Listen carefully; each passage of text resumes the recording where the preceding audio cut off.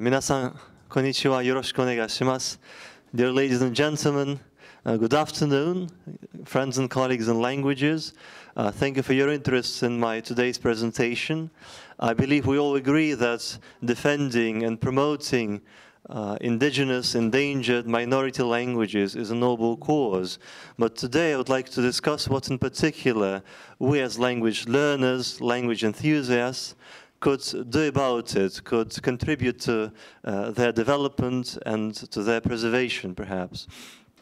So I'm going to speak about developing learning materials for smaller languages. So I use the word smaller languages just as a simple term, because behind this you can imagine all other different technical words like endangered languages, indigenous languages, minority languages. I'm not concentrating on the difference between these different terms. Here I'll just refer to smaller languages, that is, the ones that are less socially prestigious, less economically supported than the big international languages we all know. So let's begin with the constatations, what the state of affairs is. So in the first place, we must recognize that most linguists and language learners are concentrated on big international languages, like English, French, Chinese, and others. So there are many learning materials for these languages, and we have no difficulty accessing them. It would probably not be too far from the truth to say that until recently, even most polyglots have concentrated on European languages in the first place, even those who do really know many languages, but those would normally be European languages. In the recent years, I observed that Asian languages are entering the repertoire of polyglots: Chinese, Japanese, Arabic.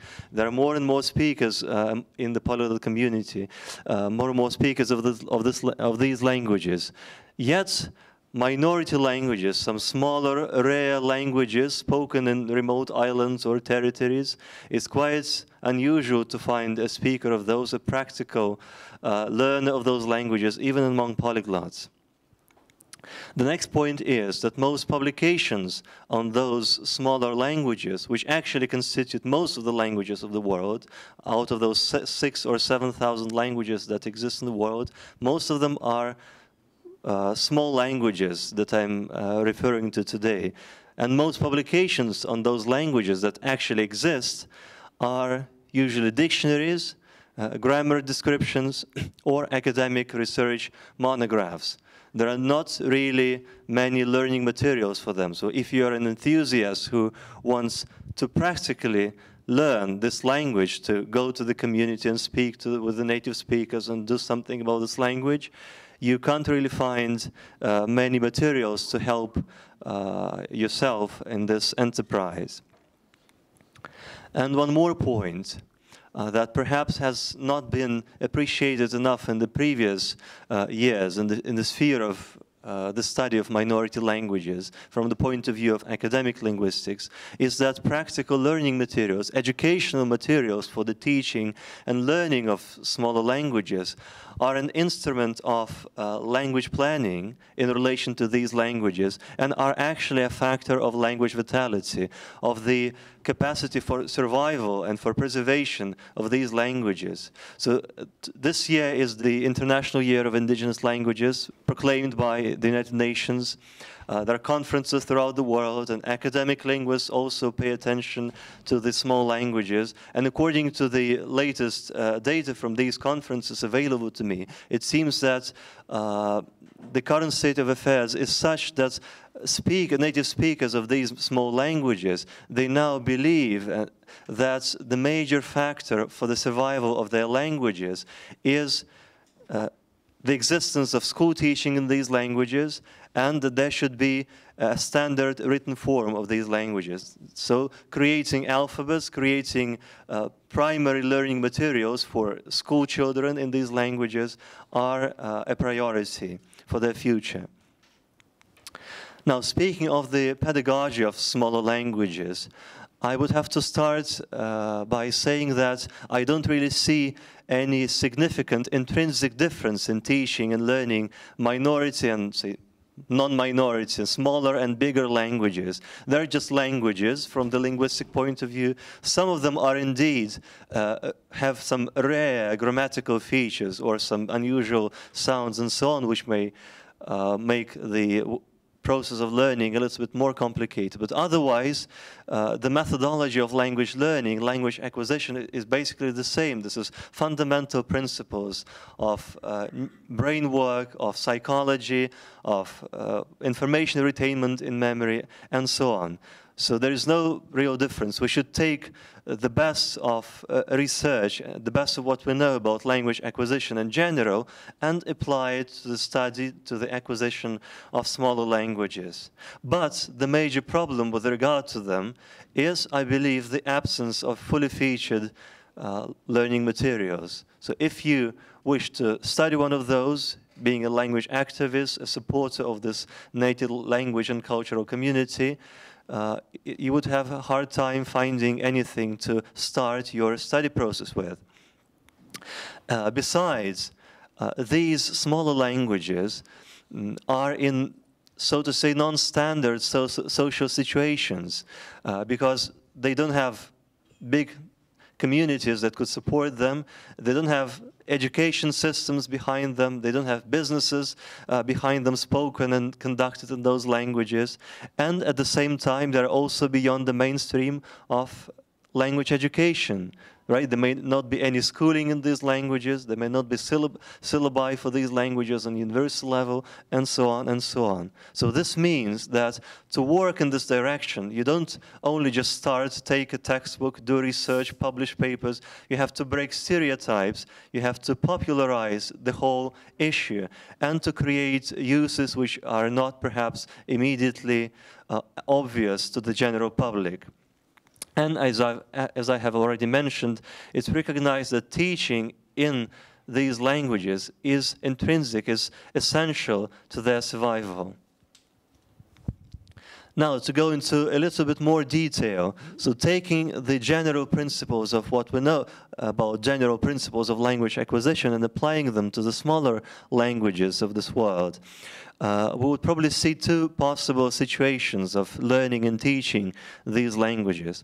So the first situation is when extensive input, that is basically speech, right, material in the language that you can perceive, oral and written text, when this extensive input of the language is normally supplied through the tradition of native speakers. So there is a community, there are different generations, parents speak this language to their children, and this is passed from generation to generation. So this is the natural order, isn't it?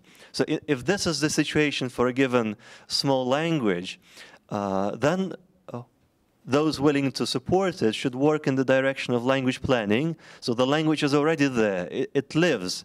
It's more or less okay if the input is there. So in this case, to support it, to promote it, to develop it, you create alphabets if it doesn't have an alphabet yet. You create terminology for different new fields of life, technology, and so on that haven't been covered by this language before.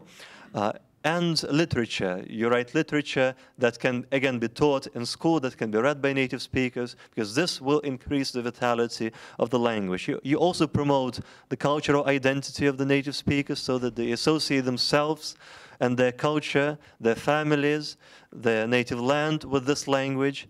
And you teach language standards. You develop those standards if they don't exist, and you teach them so that there is a standard form of the language which then can survive.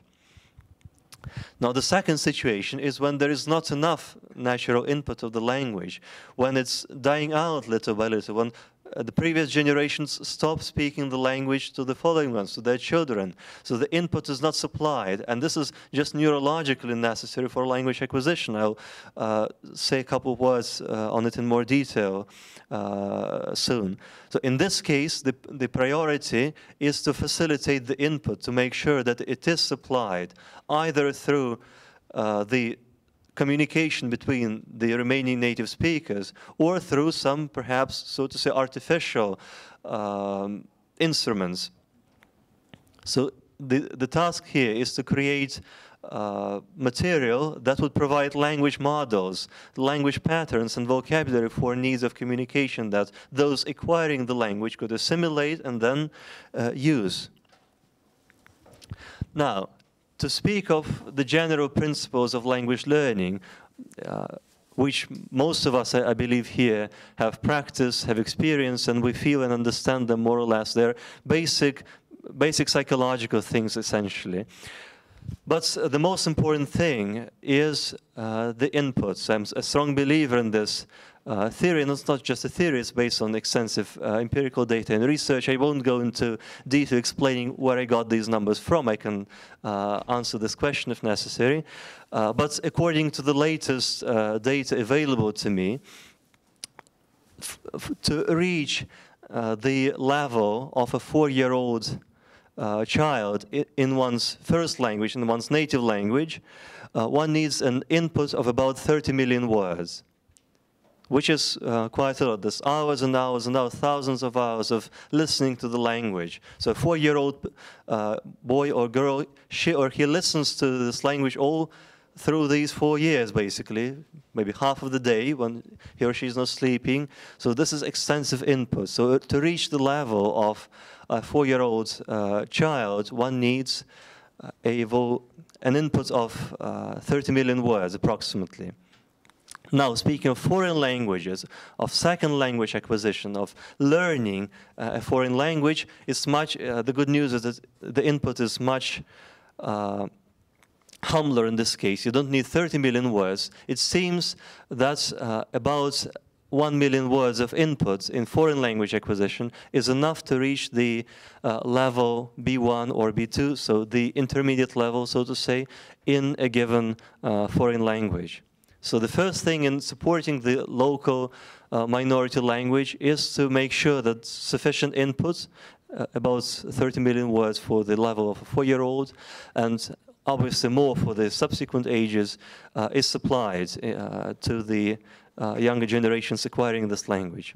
Now, also practical experience, empirical data, and research show that comprehension is a natural priority in language acquisition. So everything comes into our brain through comprehension. So before we are able to say anything, we are already able to understand many things. Before a child dares to utter a couple of phrases in his native language, he has for a long time been able to understand what people and parents around him have been saying to him. So comprehension is a priority. One shouldn't press so much for production of the language, so to expect people to speak this language immediately, but one should work on the comprehension capacity. This will naturally, with time, lead to an increase in the production capacity. For example, the case with Irish is that over the latest years, although the number of active speakers was quite small in Ireland, despite the national policy and support from the government and so on, still it seems that the situation is improving because the comprehension capacity is quite developed in the population, so people are able to actually understand TV programs in Irish. The speeches that used to be just symbolic phrases at the beginning of some meetings and so on to support national identity, so to say, they are now longer in Irish, so the audiences are able of understanding these speeches. So this is a good sign, and this is actually shows us that the gateway is comprehension. Now, priority of oral speech, obviously, because language is essentially speech, right? There are many languages which don't have alphabets or written forms. Yes, they are human languages and they have speakers and they are passed from generation to generation. So on the brain level, brain perceives language as speech, as sound, essentially. And writing is a secondary system that helps us fix oral speech in some form that we can reproduce and store, basically preserve in time and space. And the priority of dialogue should also be a major point in designing a methodology of language learning, also with regard to small languages. That is the most natural form of speech is a dialogue. It comes first before monologues, descriptions, long paragraphs of reflections on something. So the form of text, the form of material we should provide in the first place for learners is dialogues. Now, positive emotions, I think it's needless to say anything about this. We all understand that language is a largely psychological issue. There's a lot of emotional things involved in language acquisition. So fear is destructive, it should be expelled. Motivation, interest, relevance, the feeling that what you're learning, what you're hearing or reading in the language is meaningful to you, is relevant to your needs and interests, is essential. This actually stimulates brain to invest its resources, its energy resources into this actually quite a energy-consuming work of acquiring and processing new information. Now, consistency and daily study in learning a language, I think, is also obvious to all of us here. And parallel text as a desirable type and a very useful tool, I think is also, we all appreciate this fact that parallel text are very useful. I'm not going to go into detail explaining how it works. There was a wonderful presentation by Dr. Van de Walle at last year's conference in Ljubljana about parallel bilingual texts.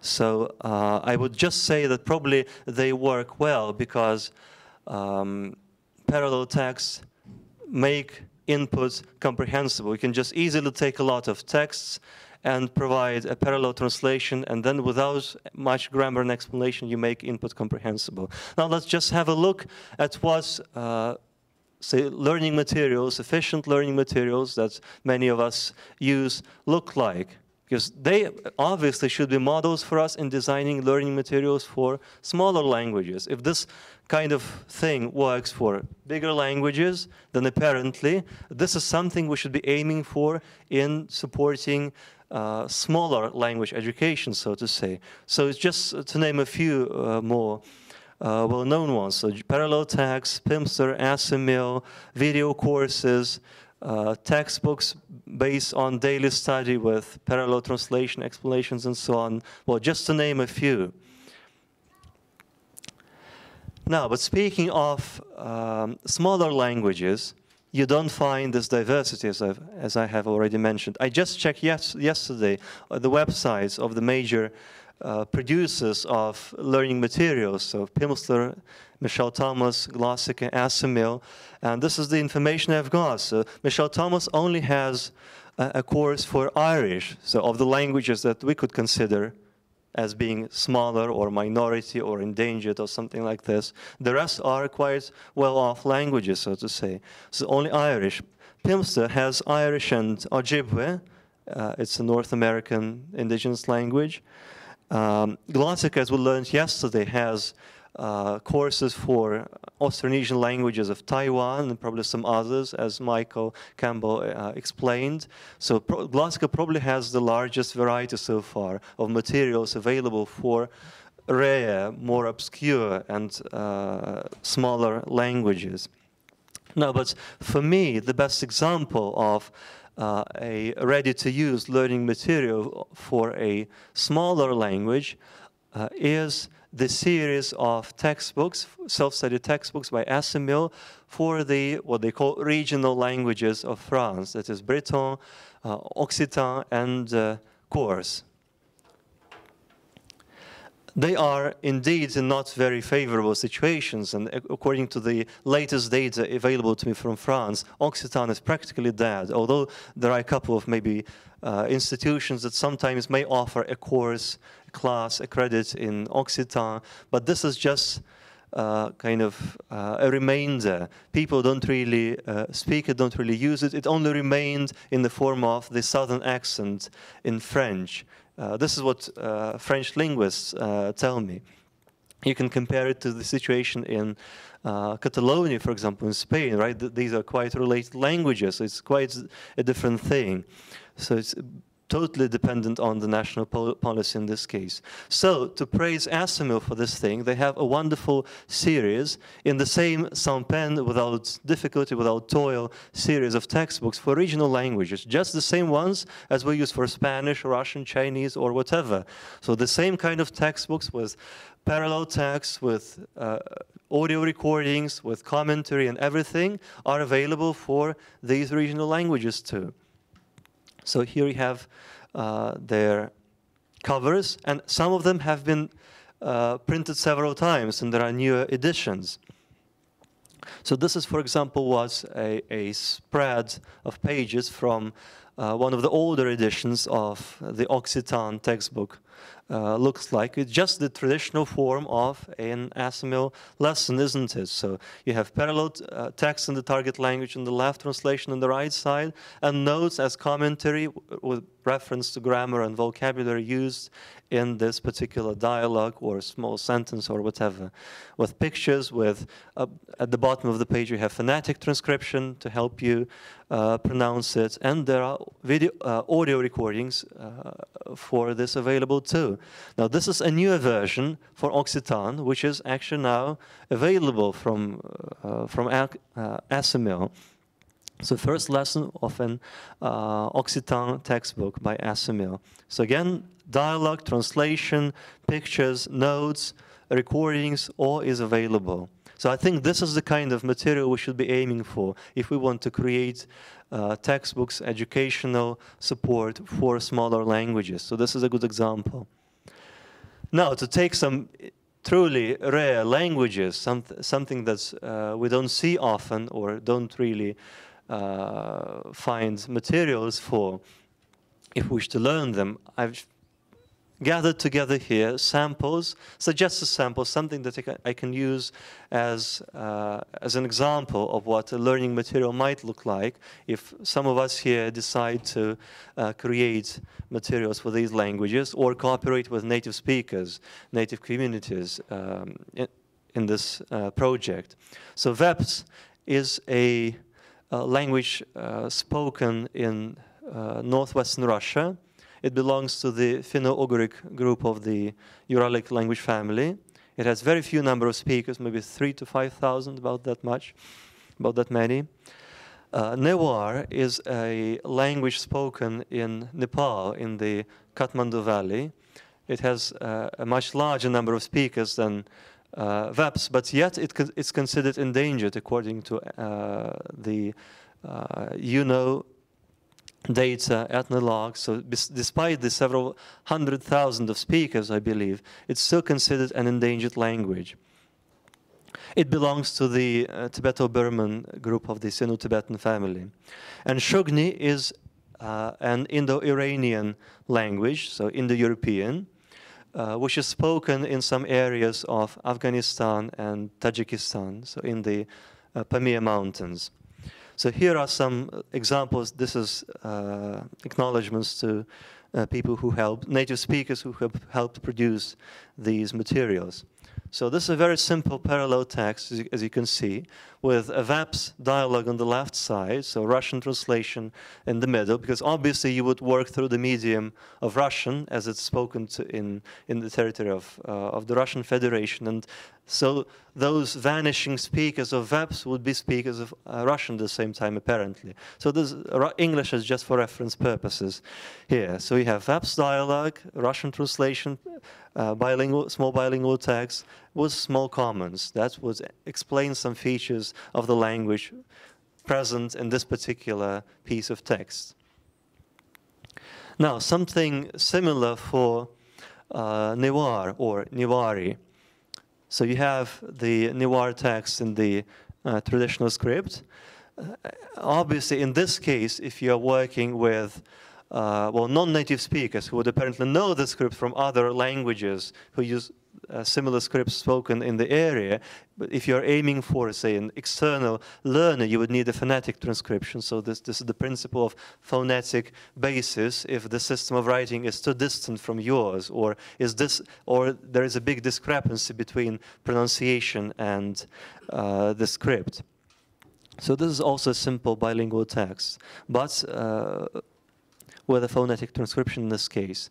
And a different form of a learning material, also a dialogue, but presented in a different manner. I actually took it from a graduation paper of one linguistics student in Russia who wrote her thesis about learning materials for her native Shugni language. So this is a dialogue in Shugni in boldface, then in cursive, kind of lighter writing. This is a Russian translation, and in blue, obviously, English.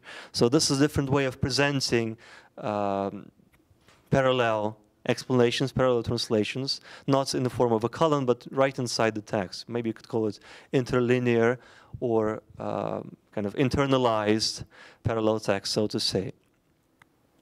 Now, to generalize it a little bit, what I believe are the features of an optimal textbook that would guarantee that it would work better than something else with regard to helping someone make full use of this learning material to progress in the language.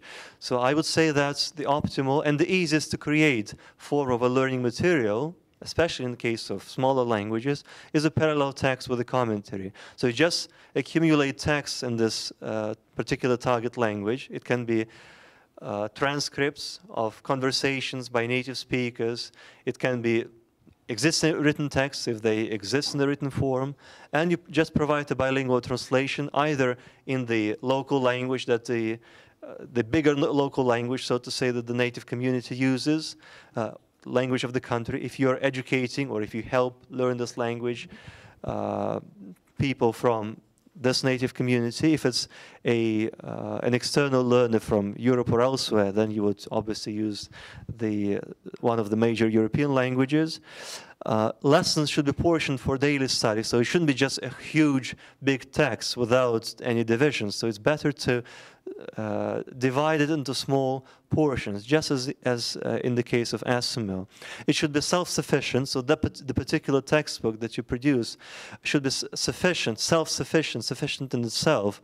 That is, the learner shouldn't need anything else besides this particular textbook for the period of study which this textbook is supposed to cover. So if it takes a month or 3 months or whatever, half a year to work with this textbook, you should have in it everything that you need. So parallel translation, maybe vocabulary lists, grammar reference, explanations, whatever. So you shouldn't need a separate volume of academic grammar or a big dictionary in addition to this if you're just starting to learn this language.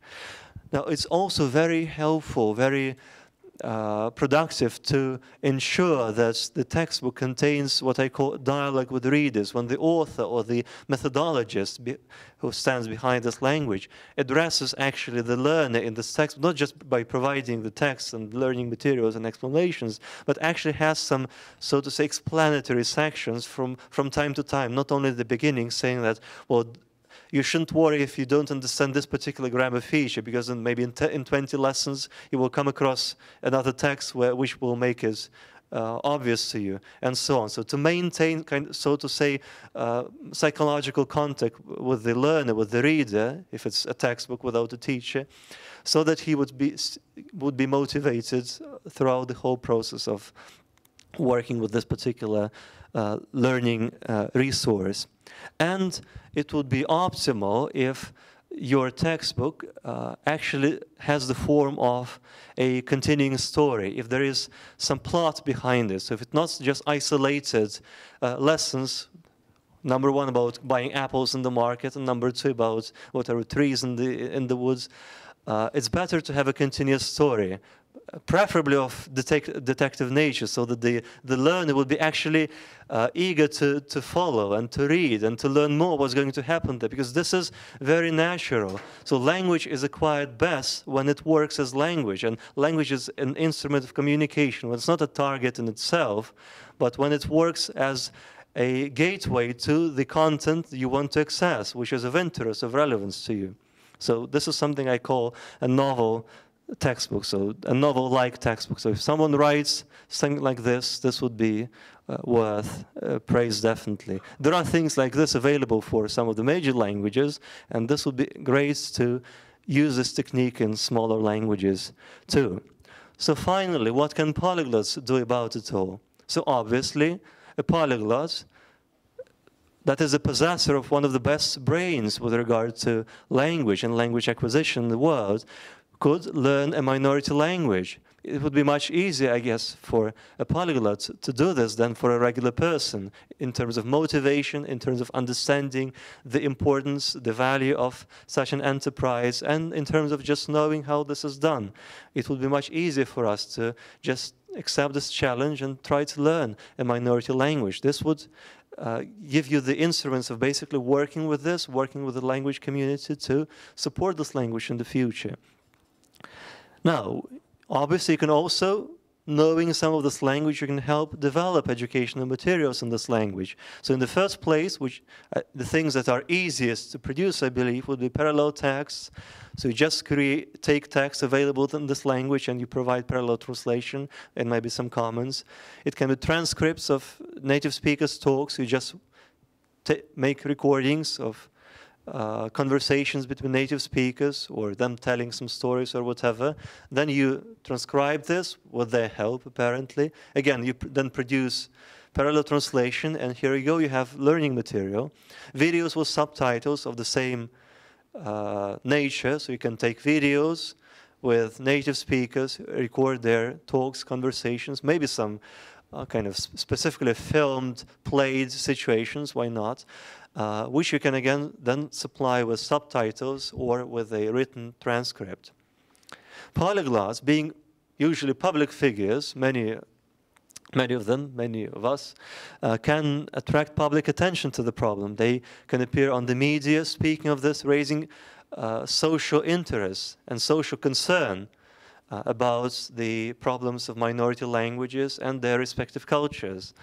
And finally, polyglots can act as facilitators, as, so to say, intermediaries between native communities, education systems, and the media. Because sometimes native speakers, they don't have immediate access to full-scale media or established academic systems in order to be able to cooperate with them, to produce syllabi, curricula, learning materials for their languages, introducing courses of these languages into the education system. So a polyglot is someone connected both to education, to linguistics, to the larger social sphere, and the media could certainly help native communities do this. Because I remember at a conference on language documentation and preservation several years ago in Hawaii, native speakers would just come up to linguists and say, well, we are speakers of this particular native language, we're not linguists.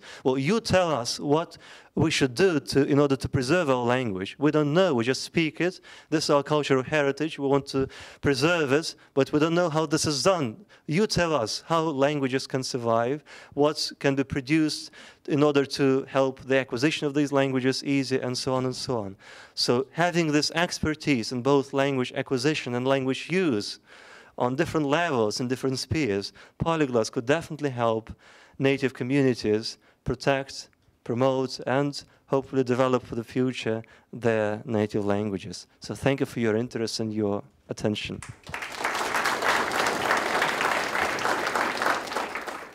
I just have an understanding question. You said something about 30 million words for the person to form the first language. When you say 30 million, you don't mean 30 million vocabulary items. Do you mean? No, of course not. There are not so many words in any given language. It means just words. They're repeated, of course, right? It's just the number of texts, right? Text numbering to this figure. 30 million. But 30 million is just the data we have for 4-year-olds. 4-year-olds. I can't give you the figure for a 10-year-old child in the first language. It's just according to the data I have, I can say that 30 million seems to be an accurate, more or less accurate number for the level of a 4-year-old child in his or her first language. To find out more exact figures for other different ages, we need more research, basically. Yeah. Yes, please. Yes, you, ma'am. Trying to speak up. But is there like any platform that you know about that is not for language learners, but for maybe also